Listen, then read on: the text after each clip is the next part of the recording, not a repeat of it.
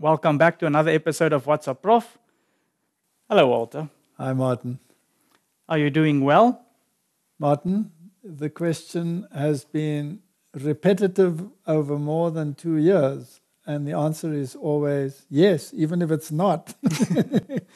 Well, it depends on what we mean, like we've mentioned before, with are you well? Yes, if you ask someone, how are you? And they answer, you want the long version or the short version, then you know you're in trouble. That's it.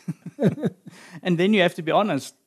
Do you actually want to know, or are you just asking because it's a rhetorical question? It's a common courtesy. That's it.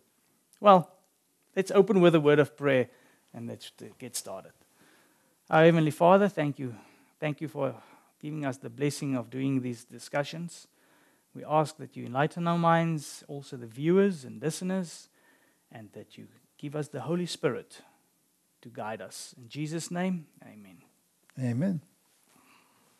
You know, Martin, I find it so interesting that we're living in a time when it seems as if, for the first time really, everything is coming together and the Lord really, really could be coming very soon, right?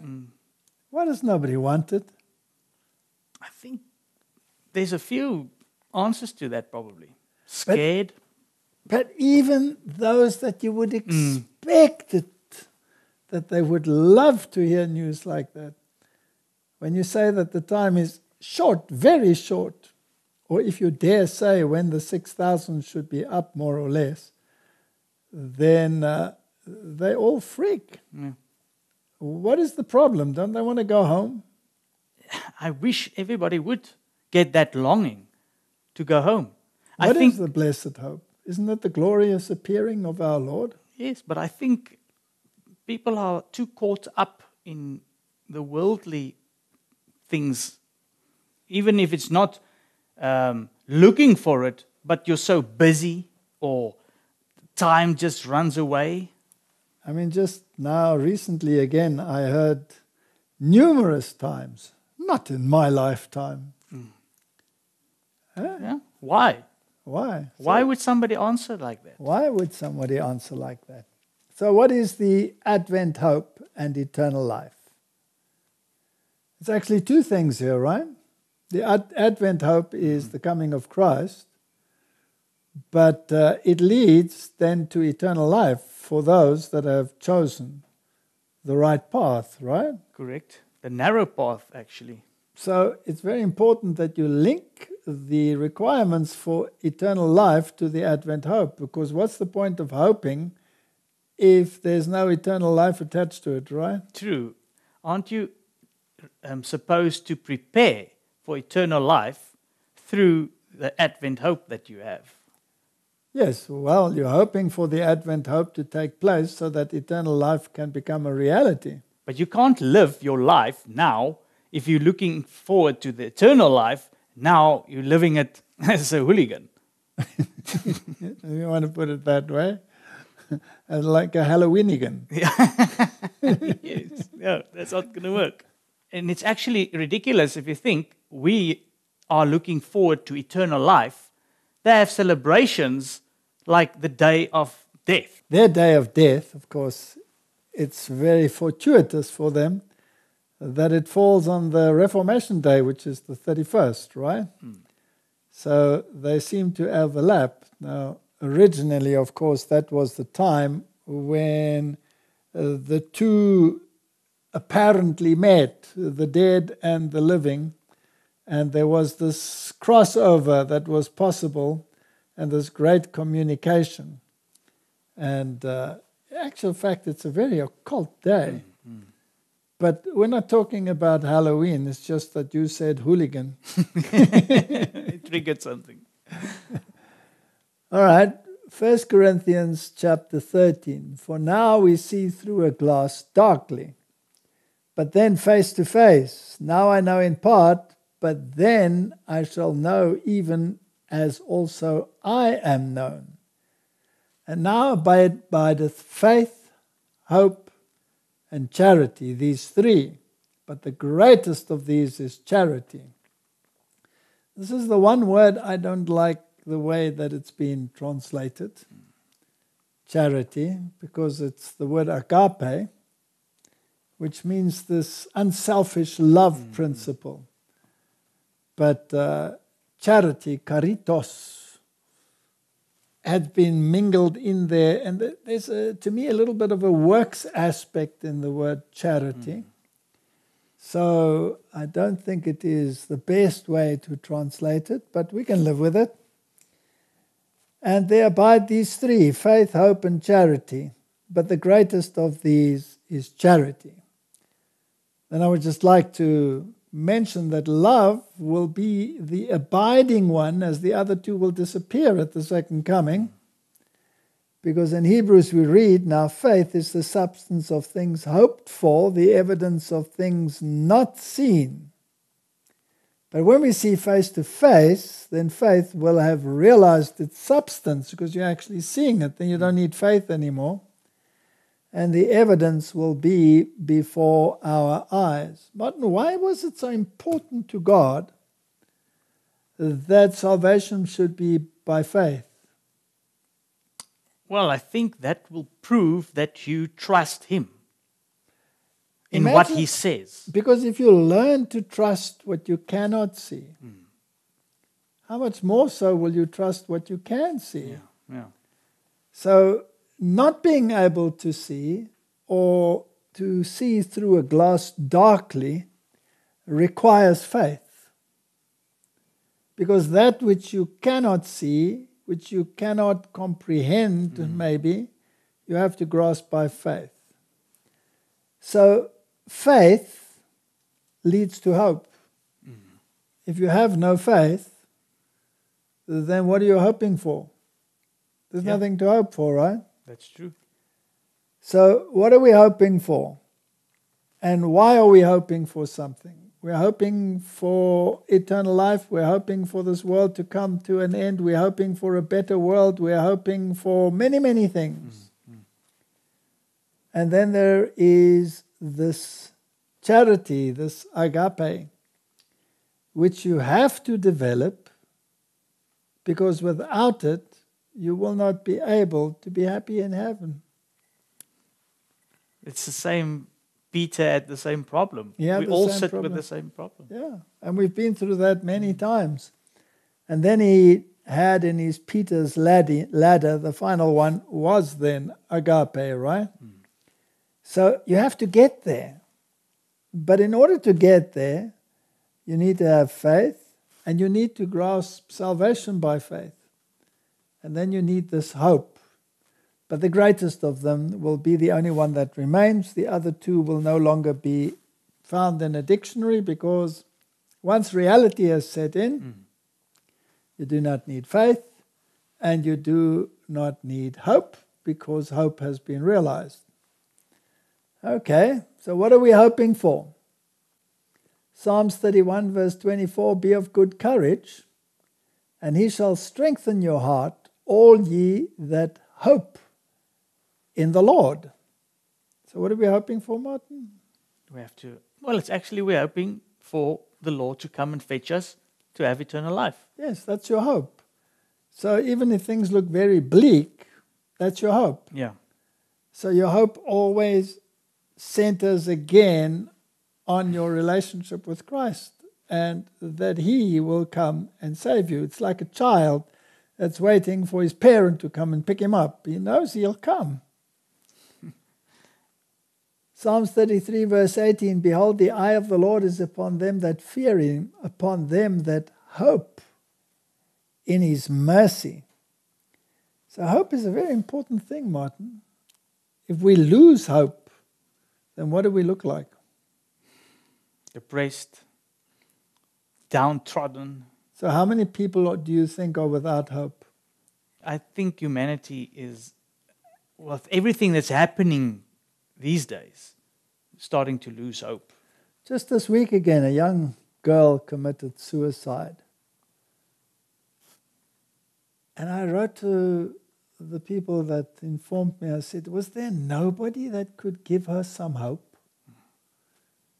We need hope, Martin. Without hope, Well, we will drown in this quagmire. that's the thing. Maybe the question that you asked, is there nobody? There is somebody, but nobody brings them to him anymore. That's Jesus. The only way we can truly get that real hope. I mean, sometimes you have a day that everything just goes wrong. You don't have days like that, except today, perhaps. You see? But then you read something like this, and you realize, where is your hope?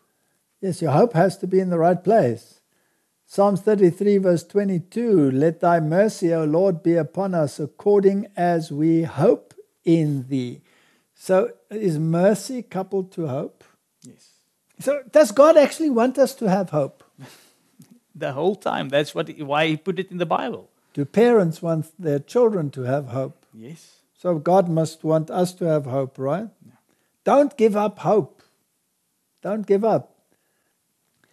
So Martin, longing for the advent of Christ and perseverance in right doing are prerequisites for eternal life. Would you agree with that statement? Yes, definitely. Okay, does right doing get you to heaven? No. No, faith gets you to heaven. Okay. If you wish to postpone the second coming or lose the fire, it is because you do not really love him. Could you make a statement like that? Yes. You could? Mm-hmm. Martin, then there must be hordes of people that don't really love him because they don't want him to come. Imagine you've just met the love of your life, and you say, I don't want you to come. Is something wrong? You know what? Again, logic. You cannot hope and then not long for it. Exactly.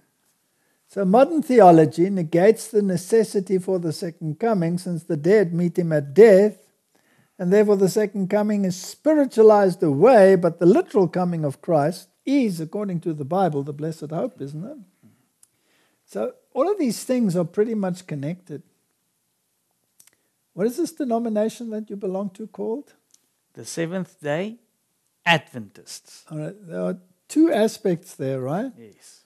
The one refers to the law, and the other one refers to the second coming. And both of them must be in the equation. They have to.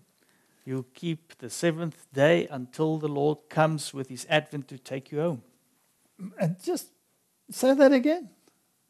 You keep the seventh day holy until the Lord comes with his second advent to take you home. All right. Is the fourth commandment a commandment of relationship? Yes, completely. It's absolute relationship. Is it personally meeting you in a relationship? You know, definitely.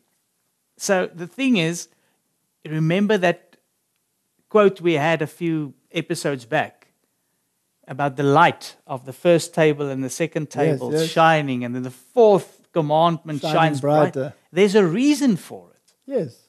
The seventh day is exactly what you've just said, a relationship day. So that is the day when you have special time, right? If you have special time with someone that you really care about, but you only have a phone in order to realize it, it's okay, but is it the same as the actual physical presence? No. All right. Would you say, oh, I don't need the physical presence, I've got the phone? Huh? No. Doesn't work, eh? No. Okay. So, this aspect of life, John 11:21, then said Martha unto Jesus when her brother had died, right? Lazarus. Lord, if thou hadst been here, my brother had not died. But I know that even now, whatever thou wilt ask of God, God will give it to thee. Jesus said unto her, thy brother shall rise again. You know, if the world would just read the answer now, they should wake up to some certain nuances of doctrine, shouldn't they? Yeah. Martha said unto him, I know that he shall rise again in the resurrection at the last day. So when did she expect him to rise? At the last day. And Jesus said unto her, I am the resurrection and the life. He that believeth in me, though he were dead, yet shall he live. And whosoever liveth and believeth in me shall never die. Believest thou this? And the answer is, did she believe it? Yes, She absolutely. She believed it, but she thought it will come then. Yes. Now, why did he say Lazarus sleepeth? Because he's not really dead. He's just sleeping temporarily. Mm-hmm. But he's dead because Jesus said to them plainly, Lazarus is dead. But if you are in Christ, you are just sleeping. All right, so we know that there will be a resurrection. We know that the dead are not with Christ when they die. They know nothing. And therefore, everything ceases. Faith ceases, hope ceases, everything ceases. But that last thought that you die with, that's a very important thought. Who do you want to be with? And who do you know is coming to save you? Yeah. All right, let's have a look at what Paul wrote to Timothy. 2 Timothy chapter 4. For I am now ready to be offered, and the time of my departure is at hand. I have fought a good fight. I have finished my course. I have kept the faith. Henceforth there is laid up for me a crown of righteousness, which the Lord, the righteous judge, shall give me at that day. And not to me only, but unto all them that love his appearing.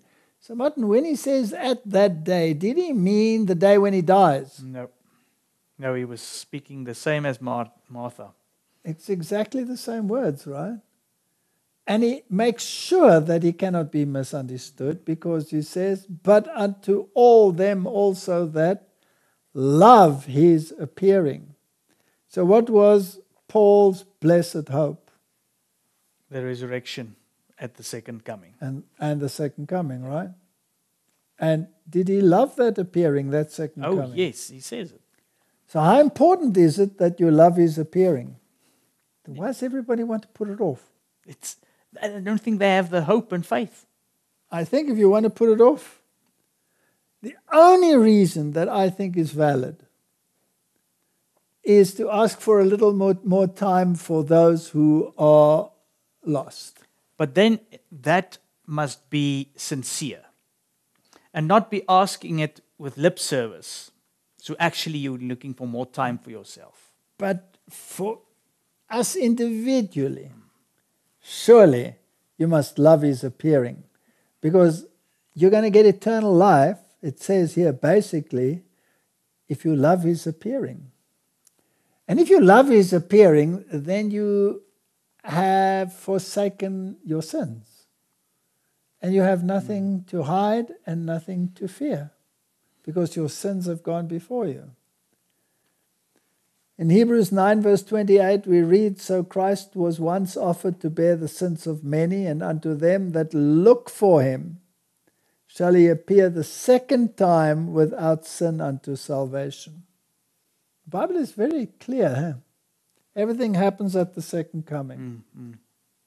But you have to look for him. You have to love his appearing. Titus 2 verse 11 onwards, for the grace of God that bringeth salvation has appeared to all men, teaching us that denying ungodliness and worldly lusts, we should live soberly, righteously, and godly in this present world, looking for that blessed hope and the glorious appearing of the great God and our Savior, Jesus Christ. There you have that genitive chi construction. The great God and the Savior, Jesus Christ, are one and the same. They are one. And this blessed hope is clearly the glorious appearing of the great God and our Savior, Jesus Christ. And the looking is a verb. So it actually means you are really looking forward to this. Yes. not just paying it lip service. You have to look forward to it. So Martin, if you're not looking forward to it, it means you're not ready. Or you don't have the right relationship. Isn't that That's it. axiomatic? Again, we can come back to the girlfriend or if you don't want to actually physically see her, there's a problem. There's definitely a problem. Who gave himself for us that he might redeem us from all iniquity and purify unto himself a peculiar people, zealous of good works. So you have this combination. But it's all about relationship. All about relationship and understanding what Christ is actually doing for you. So some say the Lord delays his coming. Luke 12:37, blessed are those servants whom the Lord, when he cometh, shall find watching. Verily I say unto you that he shall gird himself and make them to sit down to meat and will come forth and serve them. You have to be watching. Watching what? Signs that shows you the coming of the Lord is near, Okay? even at the door. Now, imagine you were living in the olden days and the stagecoach was going to come at some stage and bring that someone. Would you be watching for a dust cloud on the horizon somewhere? Especially when you're not sure exactly which hour is coming or which day. Yes, or whether it's delayed or whatever, right? Definitely. Every now and then you'll be looking. You'll be watching. You'll be watching for the signs. Okay. And if he shall come in the second watch or come in the third watch and find them so, blessed are those servants. So this implies patience. Because you don't know, is he coming in the first, the second, or the third, right? And this know that if the goodman of the house had known what hour the thief would come, he would have watched, and not have suffered the house to be broken through. But ye therefore ready also, for the Son of Man cometh at an hour when you think not. So in other words, here you have a comparison by contrast. Mm-hmm. If you know that thieves are going to break in, you'll be watching, right? Mm. How much more so if you're waiting for the Son of Man to come? Then Peter said unto him, Lord, speakest thou this parable unto us, or even to all? And the Lord said, Who then is that faithful and wise steward, whom his Lord shall make ruler over his household, to give them their portion of meat in due season? Blessed is that servant whom his Lord, when he cometh, shall find so doing. Everything is wrapped up in this blessed hope that the culmination of all things is at hand, and that soon we will be able to go home. What a wonderful day that will be. Did Paul have it? Yes. Did Peter have it? Yes. Did John have it? Mm-hmm. Why shouldn't we have it? Did Martin Luther have it? Yes. Did the early Adventists have it? Absolutely. So, like you said, what prohibits us from having it? Why is it seemingly lacking in our time? Yeah. What's gone wrong, Martin? I think it's because we're so close that the devil is so busy and he's keeping us busy. He's poured water onto the fire. Mm. There's another aspect that's very important, Martin. We may not minimize his coming. Mm. Knowing this first, that there shall come in the last days scoffers, walking after their own lusts and saying, where is the promise of his coming? Do we find it more and more? No. Some of the theologians are experts at it. Definitely. Saying to us, no, not for 100 years. At least not for 100 years. For since the fathers fell asleep, all things continue as they were from the beginning of the creation. Nothing's changed. Everything's the same. I don't know what planet they're living on, but it's definitely not the same. I'm all the way with you there. Martin, this is also an interesting little statement in terms of evolution, because everything continues as it was from the beginning is uniformitarianism. And from that you get long ages. Mm-hmm. So maybe that's where they get their long ages from, because they've become uniformitarianists. Eh? It can be. It could be possible. There's another aspect. So we may not minimize the coming of Christ. We may not say, where is this promise of his coming? Because these people are called last day scoffers. Well, in Jesus' time and with Paul, they were already talking. So actually, if you take it, the last days started already there. Now, why was it called the last days? Martin, we are living in the last days. This has caused so much confusion in the world because the people say, oh, we've been living in the last days. Up until the time of Christ, there was only a promise. Yes. Up until the time of Christ, there was only a type. Here, there was an antitype. Mm-hmm. There were witnesses to the antitype. There were very precise witnesses. If you take John, let's just go, I think it's in Luke, Martin. Here we are in Luke. That's rather nice. Luke tells us quite precisely what the mission of John was. If you turn to Luke chapter 1, and we read there what the mission was. Now, Zacharias was the father of John the Baptist, and he disbelieved the angel, and so he was struck dumb. But when the child was born, they asked what the name should be, and they chose the name John, and the people were perturbed because this was not a real family name. But then he wrote down that it was to be John, and then his tongue was loosened. And then he predicted what the mission would be.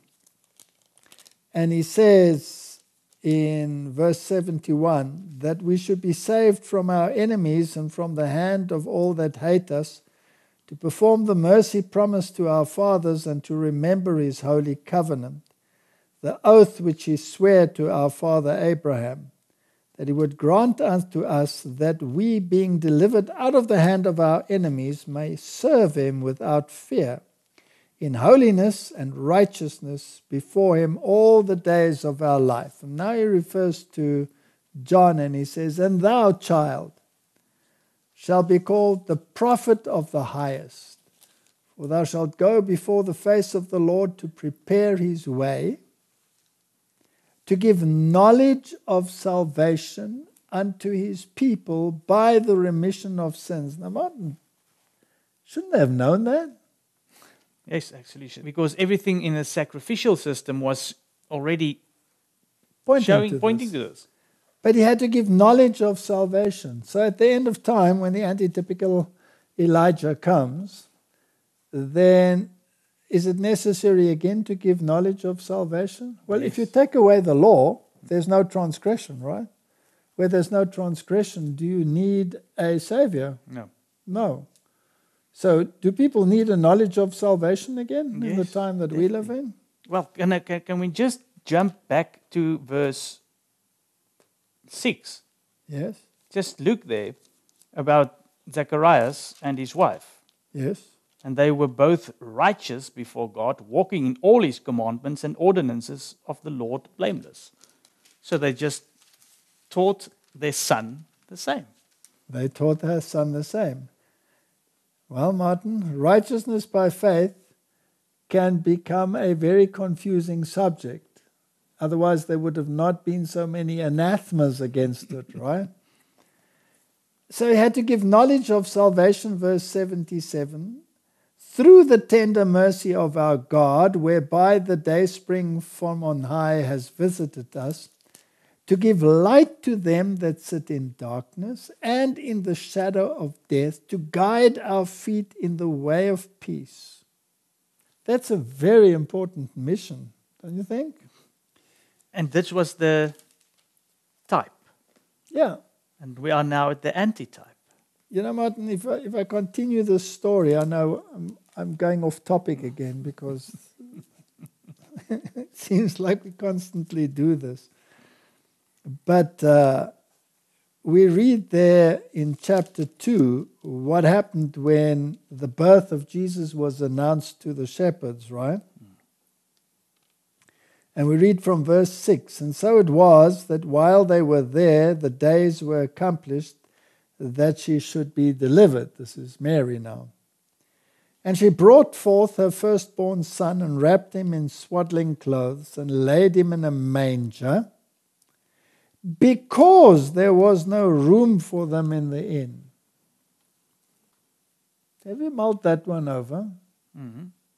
This is the Son of God being born, and there was no room for them in the inn.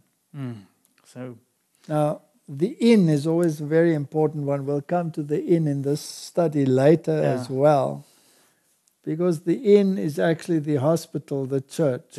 There was no room for Christ in the church. He was a square peg in a round hole. He didn't fit in, and it was expedient that he should die for the sake of the nation than that the nation should die for the sake of him, right? Yeah. So this is all very typological as well as actual. So he was laid in a manger because there was no room for him in the inn. He should have been in luxury, in kingly environment. But there was no room for him in this environment. And then interestingly, and there were in the same country shepherds abiding in the field, keeping watch over their flocks by night. Have you ever read that typologically rather than literally? Well, it's like watchmen on the wall. Okay. So there were in the same country. But why say that? Why say in the same country? Or could we say in the same church? Mm-hmm. Yes. There was no room for him. No. There was none. He was laid in a manger. There was no room for him. But yes, in the same church, in the same country, there were shepherds. What are shepherds supposed to be a type of? Pastors, right? Yes. Abiding in the field. Now, in other parables, there were fields. Jesus said there were treasures hidden in a field. Now, what's the field? The Word of God, right? Yeah. Word of God. So there were shepherds abiding in the field. Martin, there were people that studied the scriptures. They were abiding in the field.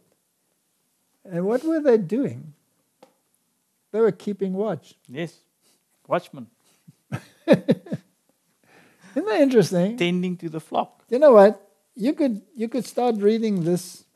It's amazing. And you won't get very far because there's so much to mull over if you start reading it typologically, right? Keeping watch. For what reason were they keeping watch? Because they were keeping watch over their flock. Yes. And when did they keep watch over the flock? By night. What?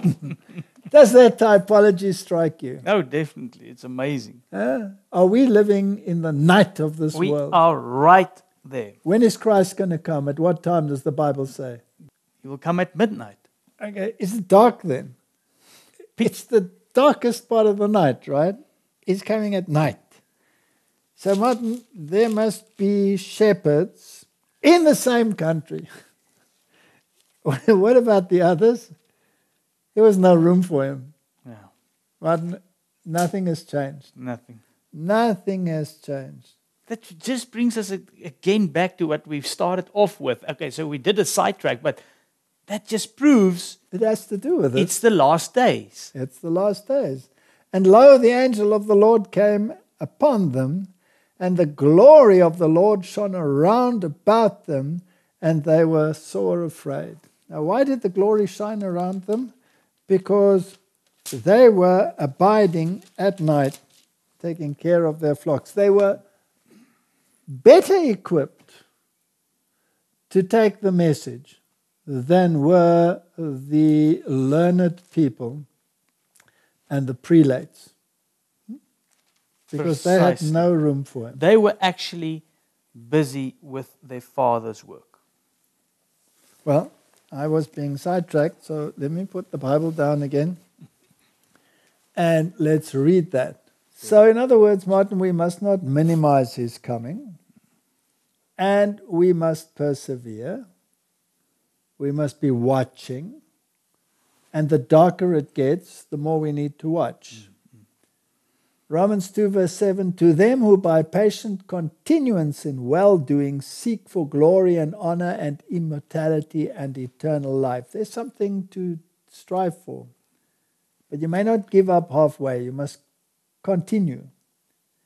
Ephesians 1:13, in whom you also trusted, after that ye have heard the word of truth, the gospel of your salvation, in whom also after ye believed, ye were sealed with the Holy Spirit of promise. Yeah, deep words, Martin. Or 1 John 2 verse 28, now little children, abide in him, and when he shall appear, we may have confidence and not be ashamed before him at his coming. It's a recurring theme. And if we miss the point, we could miss the bus. And like you mentioned in the previous one, not at death, at his coming. Correct. In 1 Thessalonians 3 verse 13 we read, to the end he may establish your hearts unblameable in holiness before God, even our Father, at the coming of our Lord Jesus Christ with all his saints. Everything culminates in that point. It is the blessed hope. And there is no way that you can get around it. But you have to be a shepherd. You have to watch by night. And you have to take care of the flock. Who's your brother? And who's your neighbor? Everybody that is around you, right? Exactly. So here's a quote from the Spirit of Prophecy. It is the duty of every believer to fulfill faithfully his baptismal vows. If earnest perseverance and diligence are needed in order to attain success in temporal matters, how much more important that we make earnest efforts to obtain the heavenly treasure. So, Martin, we need to encourage each other.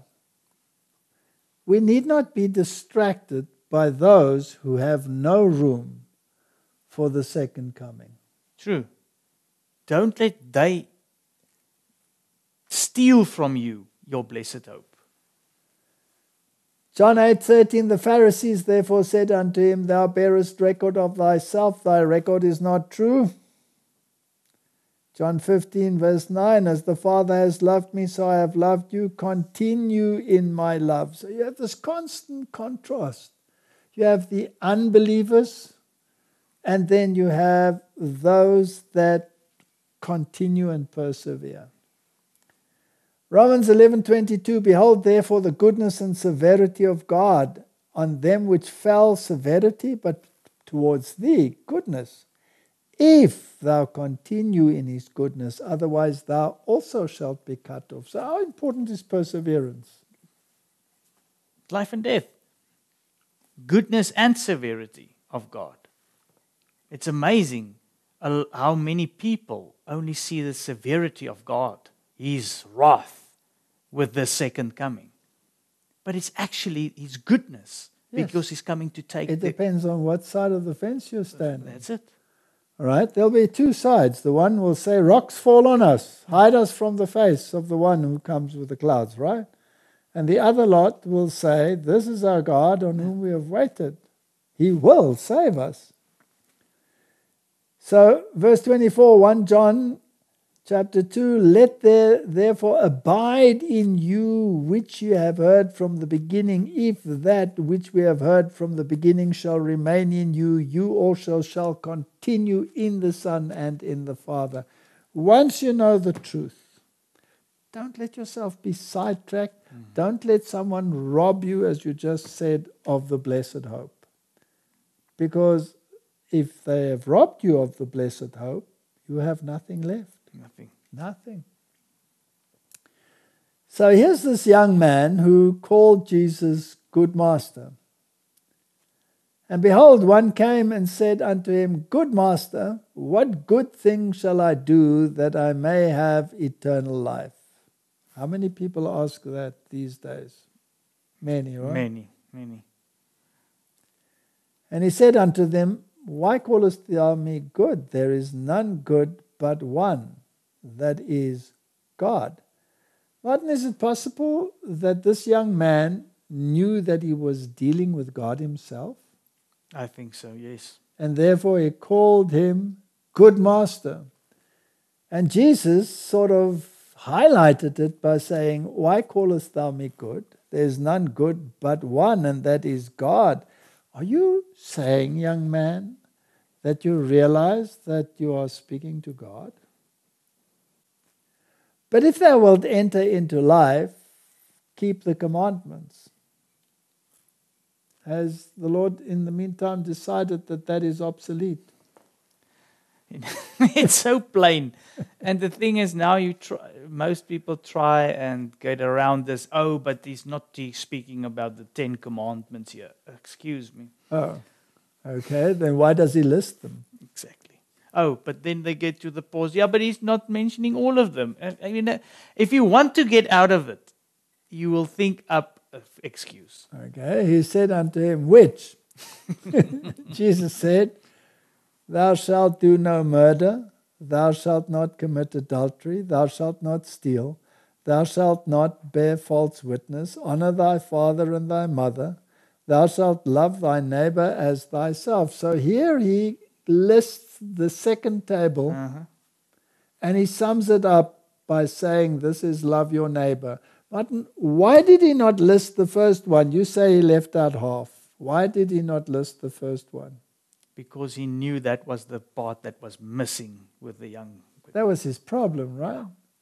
So this rich young ruler was quite happy to share some of his riches with his neighbor.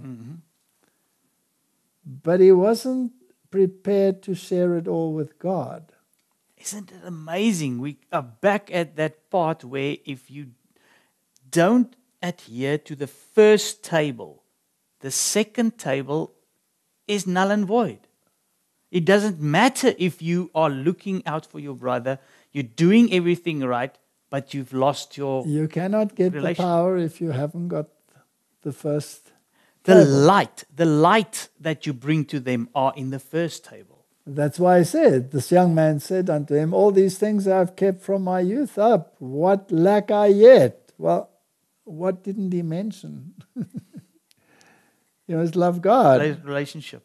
All right. Jesus said unto him, if thou wilt be perfect, go and sell that thou hast and give to the poor, and thou shalt have treasure in heaven, and come and follow me. Martin is speaking like the Pope there, right? Isn't that what the Pope says? Yeah. Go and sell everything you have and come and live in a monastery and shut yourself away. Yeah, and his buddies, the World Economic Forum's got it the same. You'll own nothing and you'll be happy. All right, so Jesus said, go and get rid of everything that you have and come and follow me. That was a price too high to pay. But I think it was a very spiritual thing. All right. Now, once you do that, Once you lay it all on the altar and are prepared to lose it all, isn't it amazing that God sometimes turns it round? Oh, yes. Do you really lose it all, or do you gain it all? Gain all. You gain it all, right? Definitely. Even if you lose it all in terms of the monetary aspect, you will still gain it all. All right? That's it. You'll gain the true riches. Isn't that why God also said, seek ye first the kingdom? Yes. And all these things will be added? Now, there were many that were rich in the days when Jesus was on this earth. Nicodemus was a rich man. He basically funded the fledgling church. Mm-hmm. So he used his riches wisely. But this young ruler was not prepared to give everything to the poor. Now, who are the poor, Martin? Poor in spirit. The poor in spirit. Those who are in need of salvation. But when the young man heard that saying, he went away sorrowful, for he had great possessions. He was short-sighted.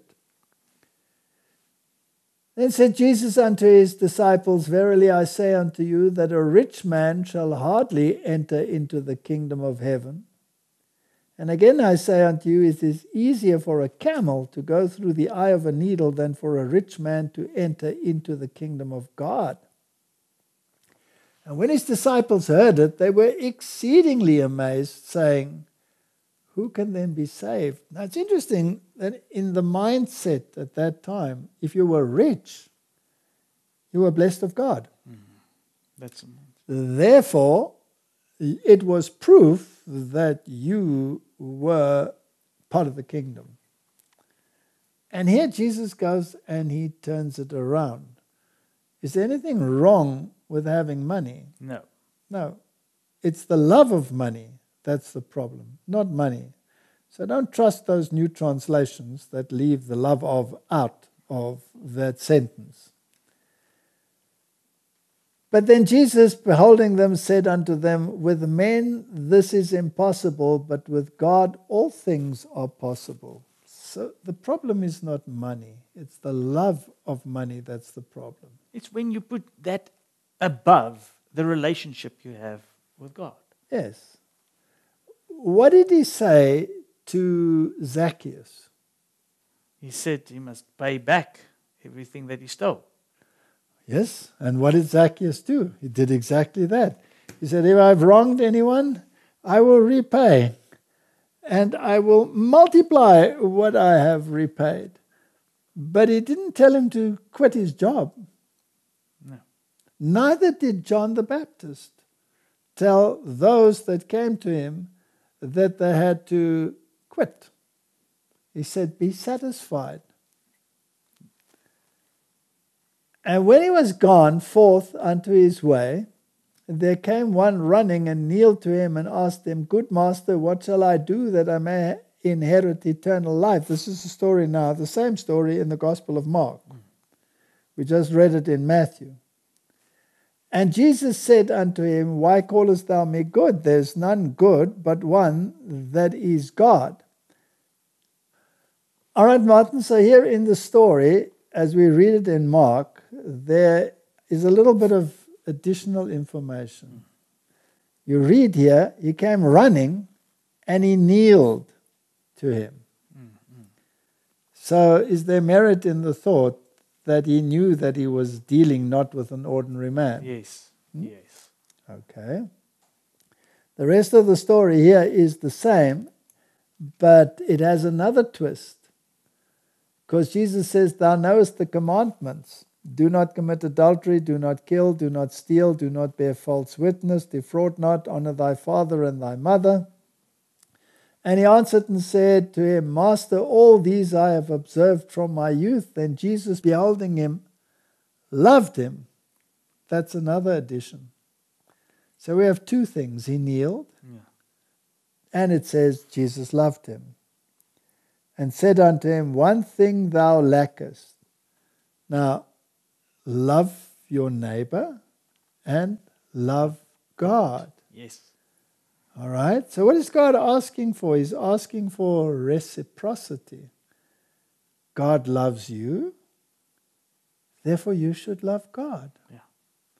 Now in your relationship, do you have a relationship if one loves and the other one does not? No. Oh, No. That one. it has to be reciprocal, Definitely. right? Otherwise it's not going to work. It's going to be useless, right? So Martin, is it unreasonable for God to say you must love me? No. Not at all. Because He loves you. Isn't it a marriage relationship? Yes. All right, so if it's a marriage, it must be reciprocal. So God is not unreasonable. Satan says he's unreasonable, but he's not unreasonable because that's the nature of love. Yes. But Satan says that because he's interpreting it, he demands you love him. But he forgets to put in the part that God loved you first. Aha, okay. While we were yet sinners, God died for us, so he must love us. Yes. Because greater love has no one than he who lays down his life, right? Yeah. For a friend. So these little interesting nuances that are added in here just bring this story alive. Go thy way, sell whatever thou hast, and give to the poor, and thou shalt have treasure in heaven, and come, take up the cross, and follow me. I think that last part is what really got to him. Would he have had any lack if he'd followed? Nothing. Have you had lack since you followed? No. Have I had lack since I followed? No. You see, but your eyes opened. Because if you sometimes look in a worldly view, some people will say, well, but we did lose. Because their eyes are not open to having the blessed hope and seeing that fulfillment of having everything that you need. My wife just finished writing the book on our experiences, or some of our experiences. And when we read it again, we were absolutely amazed at how God has led throughout all of these years. And to think where we came from and where we are now, and what happened to those that didn't budge, that didn't move. Am I worse off or better off? We have to ask ourselves these questions, even if times are tough. That's it. Are we worse off or better off?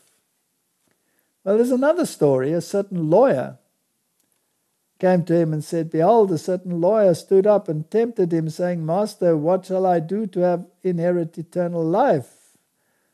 And again, it's from the Gospel of Luke. And he said unto him, what is written in the law? How readest thou? Isn't it interesting that in both cases he talks about the law and the commandments? And he answering said, thou shalt love the Lord thy God with all thy heart and with all thy soul and with all thy strength and with all thy mind, and thy neighbor as thyself. So this lawyer had both tables. He got that bit right? And he said to him, thou hast answered right, this do, and thou shalt live. Yeah.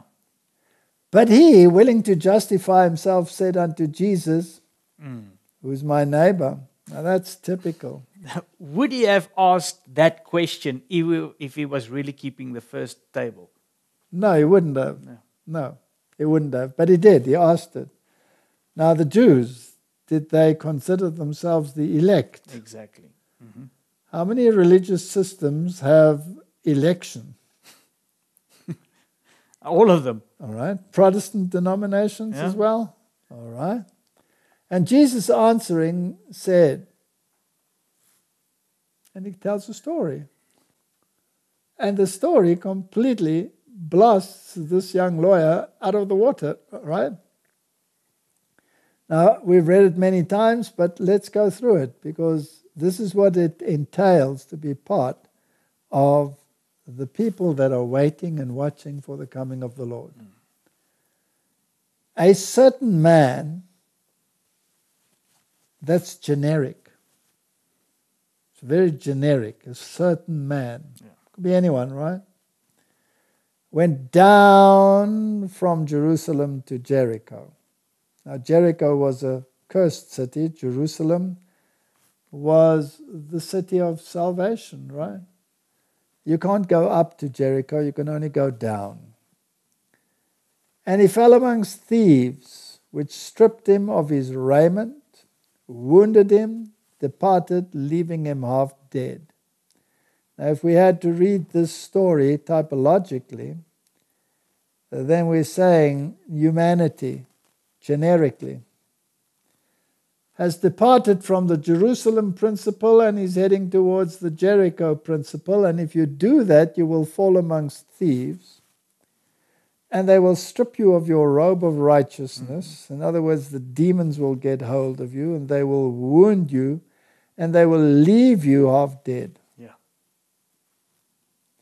And by chance, there came a certain priest that way, and when he saw him, he passed by on the other side. So who's he talking about? The Pharisees. All right, so here were these people that thought they were the elect of God, they were saved. This miserable specimen over there, he was obviously not worthy. God never protected him. And so he walked by on the other side. And then a Levite came. And when he was at the place, came, looked on him, and passed by on the other side. This is stunning. The other one, he just passed by. This one had a look. He went and had a look at this miserable specimen. And he decided, not worth it. And he walked on. Martin, if sin-struck people are the problem, how many people say, don't deal with that one, don't get involved or try to help this one or that one with his weird hairstyle and 5 nose rings or whatever. Have a look at that and pass by on the other side. Does it happen today? Mm-hmm. But a certain Samaritan, now that was a swear word. Apparently this story actually took place. And Jesus used it in a spiritual format then. So here was a Samaritan, very much despised by these people as he journeyed. Now, this is interesting because this Samaritan didn't come down from Jerusalem. He wasn't on his way to Jericho. He journeyed. Yeah. He came where he was. That's fascinating. Do you sometimes meet people where they are? Yes. Okay. Yeah, it's supposed to. And when he saw him, he had compassion on him. And he went to him and bound up his wounds, pouring in oil and wine, and set him on his own beast and brought him to an inn and took care of him. Now, we've spoken about an inn before, right? This was a very special inn because it was a hospital. And on the morrow when he departed, he took out 2 pence and gave them to the host and said unto him, Take care of him, and whatever thou spendest more, when I come again, I will repay thee. That should give you a clue. Who this despised one, for whom there was no room, really was. It was a Samaritan. Because the Jews called Jesus, Thou art a Samaritan. Yeah. Thou hast the demon. They hated what he stood for. His church didn't have place for him. There was no room. There was no room. He had to be laid in a manger. Okay, but fortunately there were some shepherds out in the field that did take care of the flock. So Martin, this Samaritan is a type of Christ, despised, rejected by men. But he was on a journey to come where we are, to meet us in our need. And then he poured out something very interesting, oil and wine. Oil is the Holy Spirit, wine is the doctrine. He set him on his own beast. He carried him. his own beast. It's also a symbol of the church, the true shepherds. Because he takes him to an inn, he takes him to the church and took care of him. He himself took care of him. And then on the morrow when he departed, he took out 2 pence. Now a pence was a day's wages. So he gave 2 days' wages. And gave them to the host, and said unto him, Take care of him. And whatsoever thou spendest more, when I come again, I will repay thee. Which now of these 3 thinkest thou was neighbor unto him that fell amongst the thieves? And he said, He that showed mercy on him. He didn't want to say the Samaritan. So he sort of moved around it. Then said Jesus unto him, Go and do thou likewise. Mm-hmm. So that's a very, very important lesson. There's another lesson in here. He gave him 2 pence. That's 2 days' wages. Martin, if we think in terms of the cosmic week, where a day is 1,000 years, then 2 days' wages would be 2 cosmic days. That would be 2,000 years. Martin? I dare not go further, right? We'd get into trouble, right? Yeah, well, maybe the Good Samaritan will not in too distant future come and pay what they at the inn did more. What the innkeeper did more. Well, Martin, it's just an interesting thought. Some of our early pioneers believed that the 2 pence were a reference to a time frame of 6,000 years, because Jesus came at 4,000 plus the 2,000. And when he comes, he will repay those that actually did the work they should be doing at the inn, taking care of the wounded and the bruised and the sick, not walking by on the other side. Here's another indication that I don't think we're too far off in terms of the time frame. Now, let's just unpack this Jericho a little bit. Jeremiah 6 verse 26, O daughter of my people, gird thee with sackcloth and wallow thyself in ashes.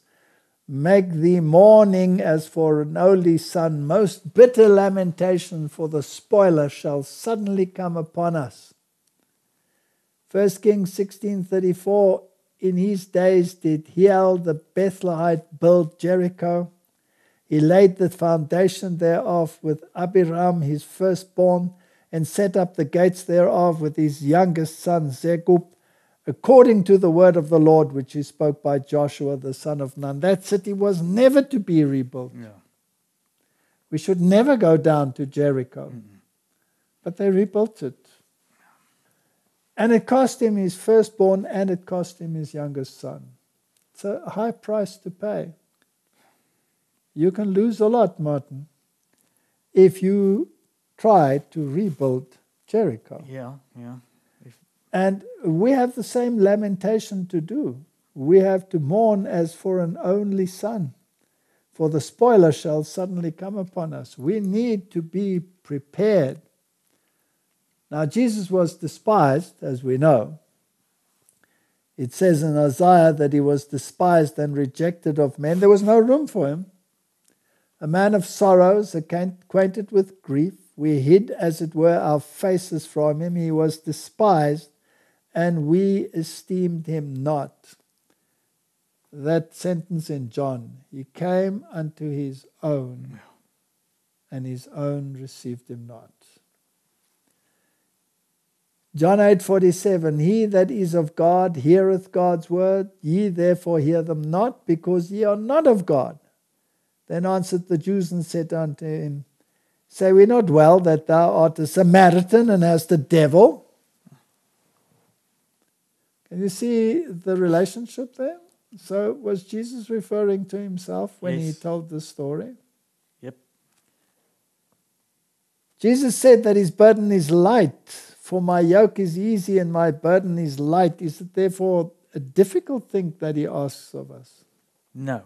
Go and do likewise. And he will do the good thing in you if you let him.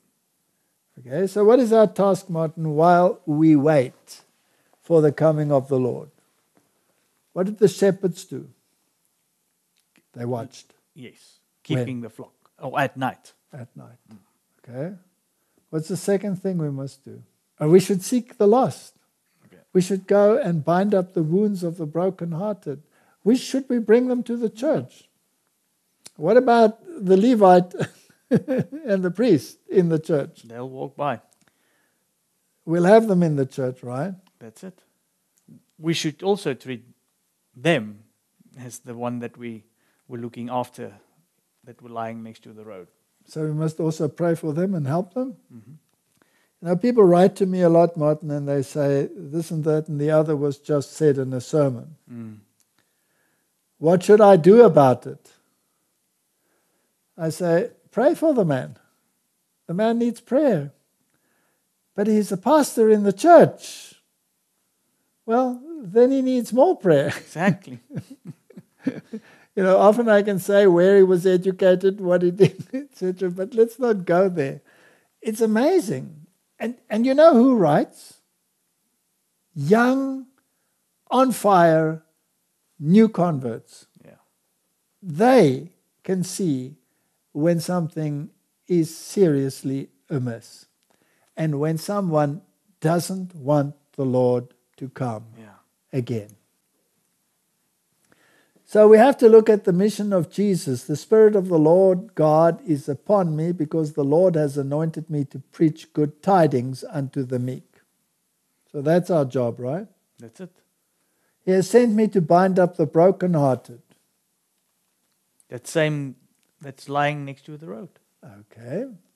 To proclaim liberty to the captives and the opening of the prison to them that are bound. In other words, to preach the gospel to the unconverted. Will you be loved or will you be treated like a Samaritan? Yep, you'll be hated. Okay. To proclaim the acceptable year of the Lord and the day of vengeance of our God, to comfort all that mourn. Is there a day when Christ will come? Yes. All right, so you have to proclaim the acceptable year of the Lord. Now's the time of salvation. Mm-hmm. But you also have to preach the second coming of Christ. To whom? To comfort all that mourn. To appoint unto them that mourn in Zion, and to give them beauty for ashes, oil of joy for mourning, the garment of praise for the spirit of heaviness, that they might be called trees of righteousness, the planting of the Lord, that he might be glorified. This was Christ's work. Yeah. Why did that young girl commit suicide? Because she was never educated in beauty for ashes, joy for mourning, and a garment of praise for a spirit of heaviness. Isn't it a sad world we're living in? This is a continuous trend in the world today. We've lost all of this. That's why the world is in the state that it is. Isn't it time that God's people rallied around this call? Isaiah 42 verse 6, and I, the Lord, have called thee in righteousness. I will hold thine hand. I will keep thee and give thee for a covenant of the people, for a light of the Gentiles, to open the blind eyes, to bring out the prisoners from prison, and them that sit in darkness out of the prison house. Constantly you have this theme. We have evangelism to do. We dare not be like the priest and the Levite. We have to meet the people where they are. We mustn't run away from those that are bleeding. We should bind them up and bring them to the inn. Yeah. And by the way, those wages, they are more or less used now. That's it. The 2 pence are gone. They're gone. Okay. You are witnesses, Isaiah 43 says the Lord, and my servant whom I have chosen, that ye may know and believe me and understand that I am he. Before me there was no God formed, neither shall there be after me. So what's important here? You are to be a witness. You are to be a servant to do what? To know and believe him to show who he is, that he is God. Even I am the Lord, and besides me there is no Savior. Martin, how does this fit into interreligious relationships? You cannot compromise. You have to lead people to the one who can save. There is no other Savior. So what gain can you have in trying to do this ecumenical work? All right, let's just take a step back. I've been thinking about this lately. Ecumenism. Why is it necessary in the eyes of the world to have ecumenism?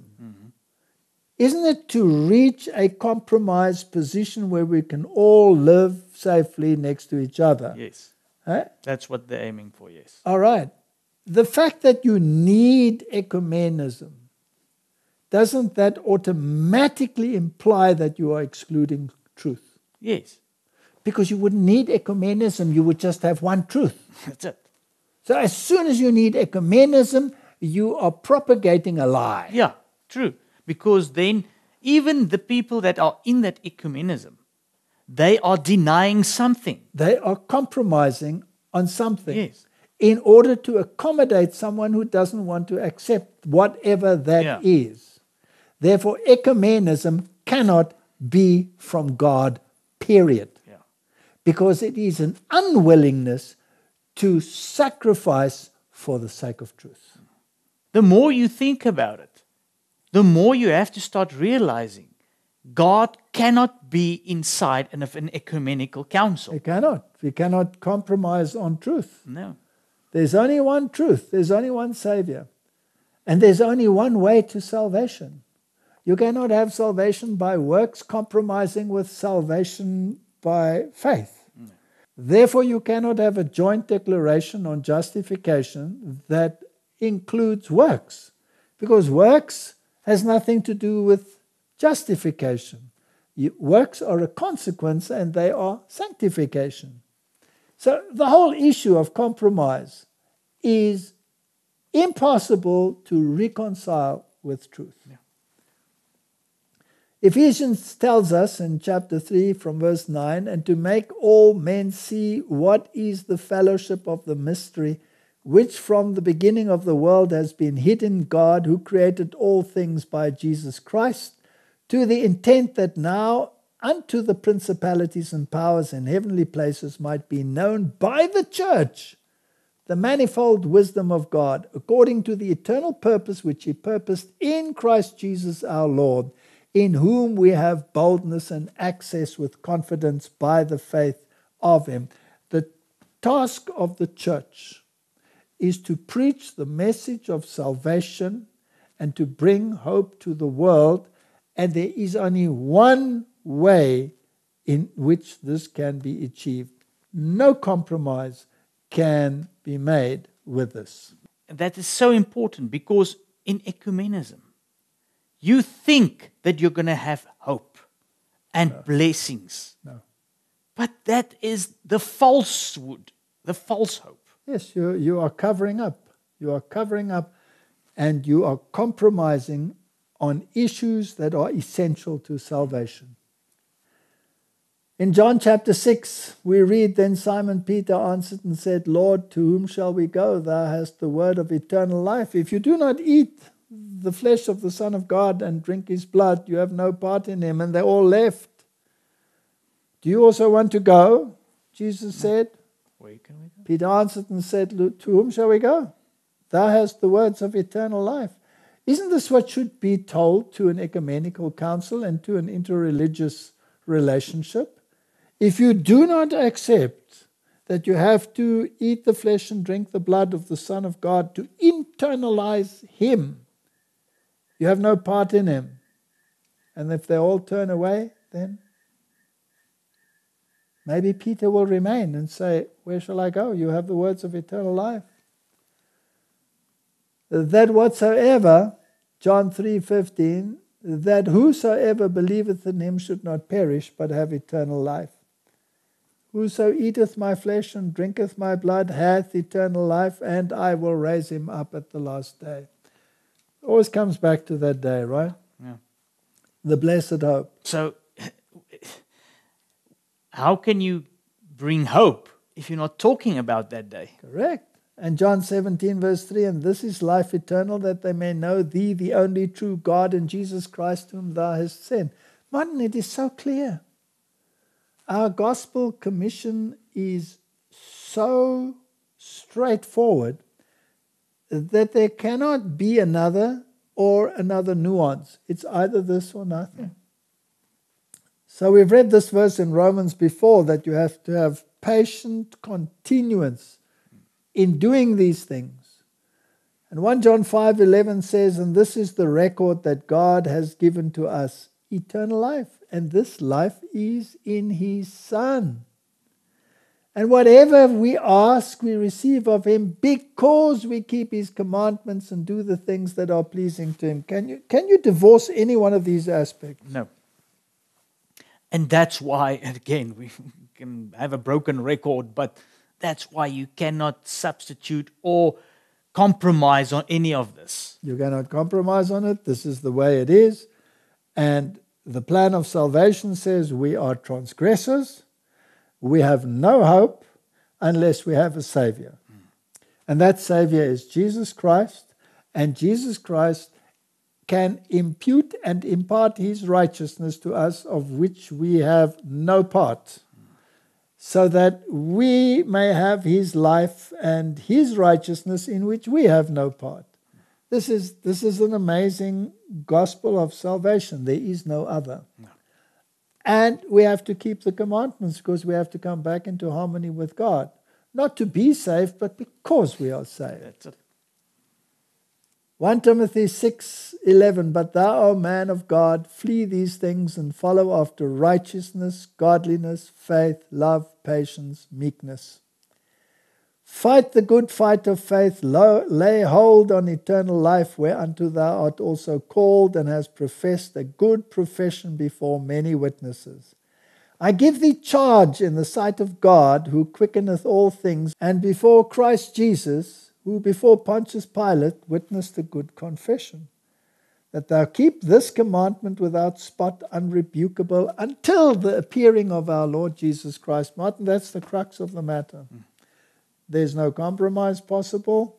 This is the way it is, and that's the way it's going to stay until the end. This is our marching order. This is our job. And our hope. Yes. And it will culminate in the second coming of Christ. So Martin, if we do these things, then we can say with all the rest of the saints, this is our God. We have waited for Him, and He will save us. Let's pray. Amen. Heavenly Father, we are living in this dramatic time when these events will take place.